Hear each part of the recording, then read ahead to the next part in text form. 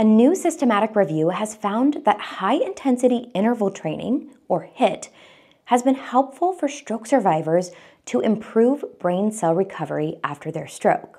And if you didn't know, HIIT is a form of cardiovascular exercise where you do a short period of maximum effort followed by a longer period of recovery.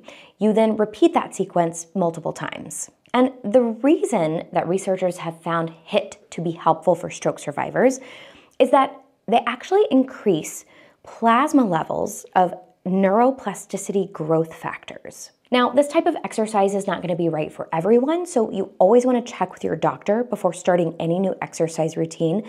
But if HIIT is something that you're interested in, here's what kind of a general sample HIIT workout would look like.